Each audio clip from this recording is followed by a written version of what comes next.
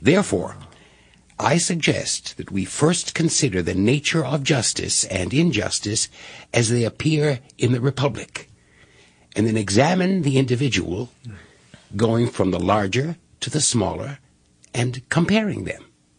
That's an excellent plan. Mm-hmm. Let's imagine, through our words, how the Republic comes into existence, so that we can see how justice and injustice come into existence as well. That makes sense. Once we have done that, we can hope to get a better look at what we are seeking. Much better. Are you sure you want to do this?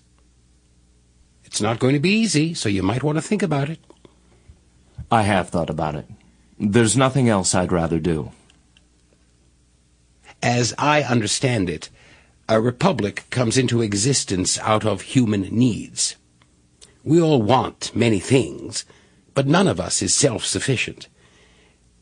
Can you think of any other origin of a republic? None at all. Because we have many wants, many people are needed to provide for them. We need one kind of helper for one purpose and another kind for another purpose. When these helpers and partners come together in one place, we call that collection of people a republic. True. So they trade goods and services, one giving and the other receiving, each thinking that the exchange is good for them. That's right. Then let's create a republic in our imagination, beginning with our needs. That's where we should begin. The first thing we need is food, simply to stay alive. True. Then we need a place to dwell, clothing and that sort of thing. Yes. To provide these things in our republic, one person must be a farmer, another a builder, and someone else a weaver. Perhaps we should add a shoemaker and somebody to take care of our body. A good idea. So, the most basic republic must include 4 or 5 people. That's clear. How should they proceed? Should each person work for all the others? The farmer, for example, producing food for everyone? Or should the farmer ignore the others, spending a quarter of the time raising enough food for personal needs and 3/4 of the time building, weaving, or making shoes? That way we wouldn't have to bother with other people and could simply mind our own business. I think the first alternative is better. I think you are right, because it occurs to me that we're not all alike. We each have our own nature, and as a result, we are each inclined to different occupations. Very true. Will the work be done better when a worker has several jobs or only one? Only one. And there's no doubt that the job will be spoiled when it's not done at the right time.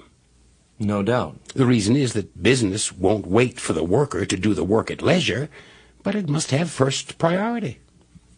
It must.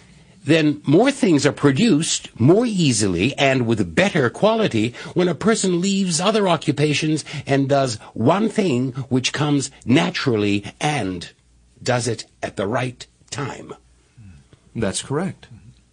Then we will need more than 4 citizens in our republic. The farmer won't make plows, hoes, or other such equipment, at least not good ones. The same is true of the builder, of the weaver, and the shoemaker. They all need many tools, which they are not likely to make themselves. True.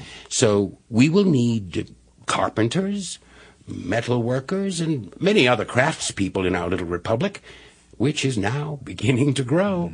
It's definitely getting bigger. But it won't be very large, even if we add cowherds, shepherds, and other herders, so that the farmers can have oxen to pull the plow, and the builders and weavers can have animals to pull and carry their loads of raw materials. No, but the Republic won't be small either if it contains all these people. Furthermore, it's nearly impossible to place the Republic where no imports are needed. You're right. It's impossible. So we will need another group to bring what we need from other places. We will. But if our traders take nothing with them, they will return empty-handed. Of course. That means we must not only produce enough at home for our own needs, but we need ample goods of high quality to supply our customers. That makes sense. Won't that require even more farmers and craftspeople? It will.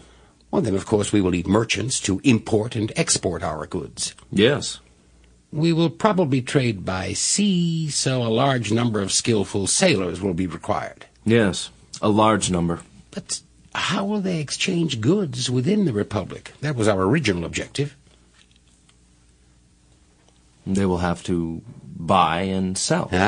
For that we will need a marketplace and a common currency. That's right. Now, suppose that a craftsperson, a farmer, for example, brings some goods to the market, arriving at a time when there is nobody who wants to trade. Does this mean the farmer must sit and wait for a customer in the marketplace, even though there is farm work to be done? Not at all. There will be people who identify this need and take care of the selling. In well-managed republics, they are commonly the people who are physically weakest and unable to do anything else. All they have to do is stay in the marketplace, take money from those who want to buy goods, and, in exchange, give money to those who want to sell. Then this need will introduce retailers into our republic. A retailer is the name we give to the people who buy and sell in the agora, whereas those who go from one republic to another we call traders. Those are appropriate terms. There is one more group of workers that we would not include in our republic because of their intellect, but who are able to do hard physical labor, a service they sell for money. Mm-hmm. We call them laborers, another part of our population. Mm-hmm. Well, that sounds good. And now, Adimantus, with the addition of laborers, is our republic complete? Perhaps it is. Then, where are justice and injustice? In what part of our republic can we find them? I can't imagine where they are to be found, unless it is in the relations of the citizens with each other. You may be right, but we should not leave it at that. We need to examine your suggestion carefully. Let's first consider their lifestyle as we have provided for it. Won't they produce grain, wine, clothes and shoes, as well as build houses? They will work in the summer, stripped and barefoot, but in the winter they will wear both clothes and shoes. They will feed on barley meal and wheat flour, kneaded and baked, making excellent cakes and breads, serving them on a mat of reeds or clean leaves. While they feast, they and their children will recline on beds of yew or myrtle boughs, drinking wine, wearing garlands on their heads, and singing hymns to the gods.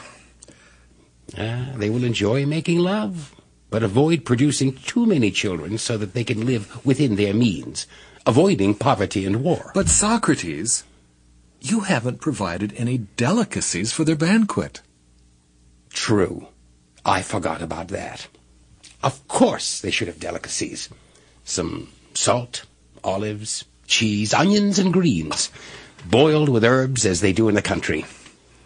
For dessert, we will serve them figs, chickpeas, and beans. They will drink in moderation while roasting myrtle berries and nuts over the fire. Living on such a diet, they can expect to live in peace and reach a ripe old age, passing on a similar life to their children. Right, Socrates. And if you were establishing a republic of pigs, isn't this exactly how you would feed them? Then how would you do it, Glaucon? They should have the amenities of the good life. To be comfortable, people are used to lying on couches and dining from tables. They should have delicacies and dessert in the modern fashion. Now I understand. You don't merely want to consider how a republic comes into existence. You are interested in establishing a luxurious one. Well, that's not a bad idea, because in such a republic we are likely to see how justice and injustice develop. I think that we have already described a true republic, a healthy one. But if you would like to consider a luxurious one, let's do that. I suppose that few people will be satisfied with the simple life. They will want to add couches, tables, and other furniture, delicacies, perfumes, incense, and prostitutes and pastries of all kinds. We should not limit our imagination to the needs I spoke about before, such as houses, clothes, and shoes. We must call upon painters and embroiderers, so gold, ivory, and similar materials will be needed. I agree. Then our original healthy republic is too small, so we must create a larger one.